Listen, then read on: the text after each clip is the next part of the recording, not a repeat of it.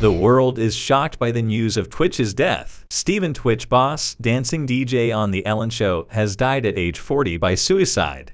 Steven Laurel "Twitch Boss was an American freestyle hip-hop dancer, choreographer, actor, television producer, and television personality. In 2008, he finished in second place on the American version of So You Think You Can Dance? Her loving wife, Holker Boss, said, "Steven lit up every room he stepped into. He valued family, friends, and community above all else, and leading with love and the light was everything to him. He was the backbone of our family, the best husband and father, and an inspiration to his fans." Boss' final Instagram post on Monday showed him and Holker Boss dancing in front of a Christmas tree. No more steps from the dancing legend. Twitch, rest in peace. You will be always remembered.